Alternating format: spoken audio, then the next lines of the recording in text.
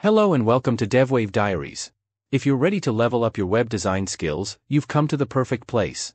In today's video, I'll show you how to create e-commerce product zoom effect to create visually stunning, interactive designs in your e-commerce website. Let's get into it.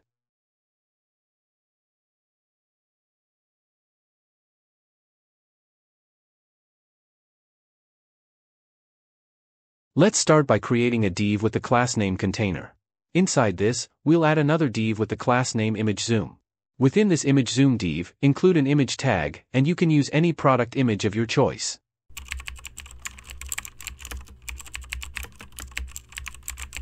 After that, let's create a CSS variable in the ImageZoom tag. Write style equals, then add URL. Then, copy the previous image link and paste it inside the parentheses.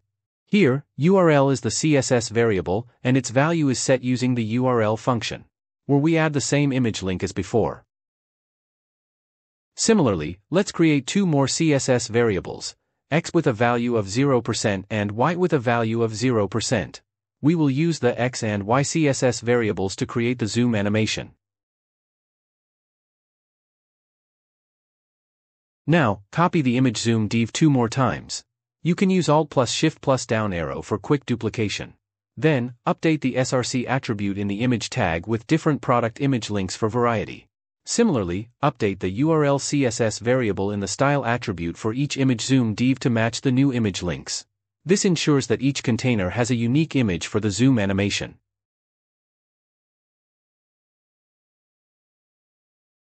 As you can see, I've used 3 phone images and updated all the image tags src attribute, as well as the CSS URL variable, to reflect the new image links for each ImageZoom div.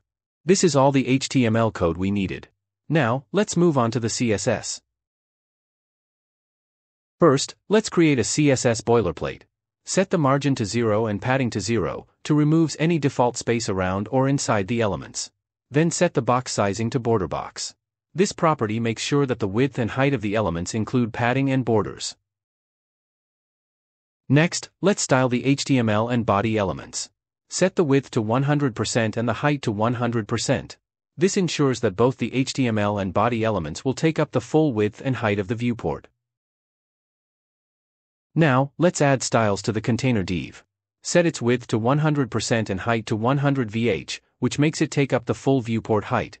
Use display flex to enable flexbox layout, and then center the content horizontally with justify content, center and vertically with align items, center. Finally, set gap for rem to add space between the elements inside the container.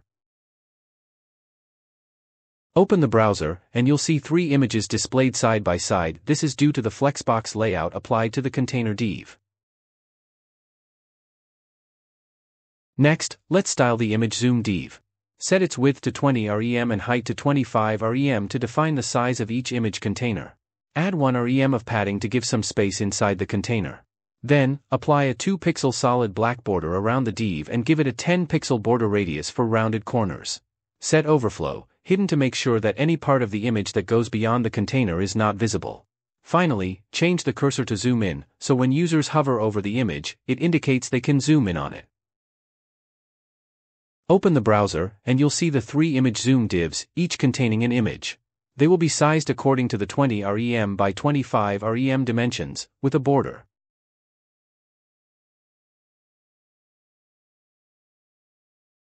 Now, let's style the image tag inside the ImageZoom div. Set its width and height to 100% so that it takes up the full size of the container. Use ObjectFit contain to ensure the image scales properly without being distorted, and object position 00 to align the image to the top left corner of the container.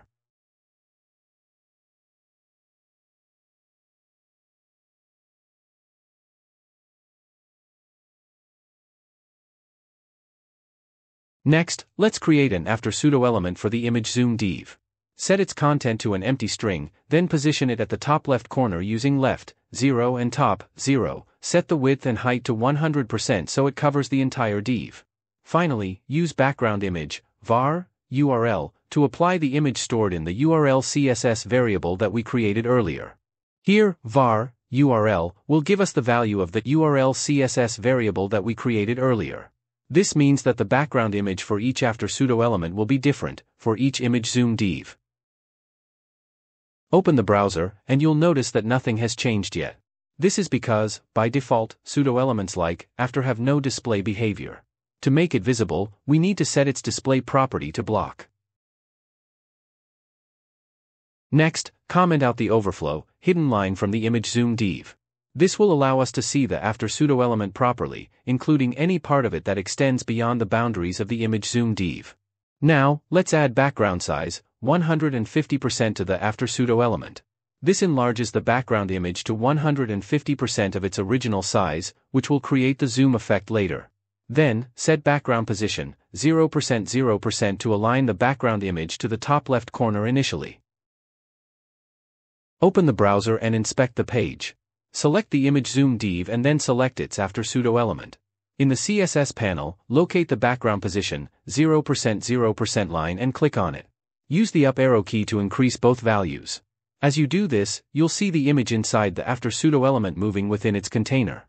This movement changes the visible area of the enlarged image, and we're going to use this concept to create a dynamic zoom effect when the user hovers over the image. Next, change the value of background position to var, x, var, y. These are the two CSS variables we created earlier. Using them we can change this background position dynamically. Now, let's add styles to the after pseudo-element for when the image zoom div is hovered. Set its display to block so that the pseudo-element becomes visible during hover.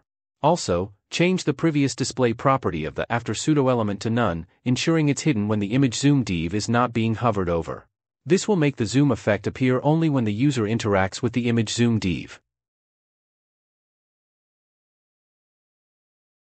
Next, add position, absolute to the after pseudo-element. This ensures that the pseudo-element is positioned relative to its nearest positioned ancestor. To make this work, add position, relative to the image zoom div.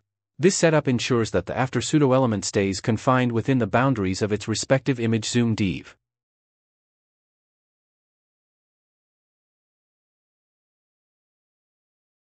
Now, uncomment the overflow, hidden line in the image zoom div. This will hide any part of the after pseudo-element that extends outside the boundaries of the image zoom div, keeping the layout clean and focused on the zoom effect within the container. This is all the CSS code we need. Now, let's move on to the JavaScript code. First, create a variable named imageZoom and set its value using document.querySelectorAll. Inside the parentheses, write .imageZoom. This will select all elements with the class name imageZoom and store them in the variable for further manipulation. Now, write imageZoom.forEach to loop through all the selected imageZoom elements.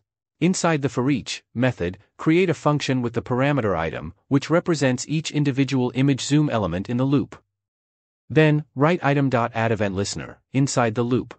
Inside the addEventListener, use mouseMove as the event type, and create a function with the parameter e, which will represent the event object for the mouseMove event. This will allow you to track the mouse movement over each imageZoom element. Next, create a variable named x and set its value to e.offsetx into 100. By item.offsetWidth.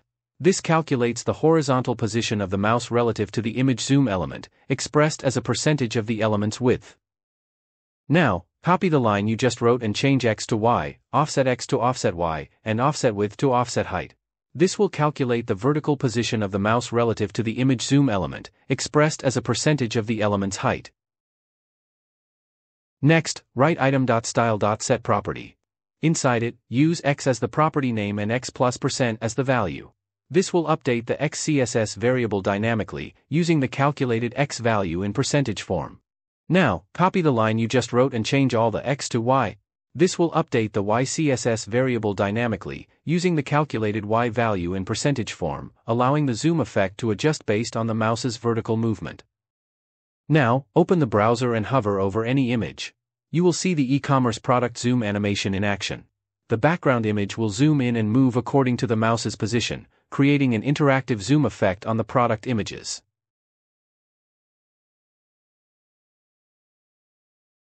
If you enjoyed this tutorial and found it helpful, please give us a thumbs up and hit that subscribe button to stay updated with all our latest content.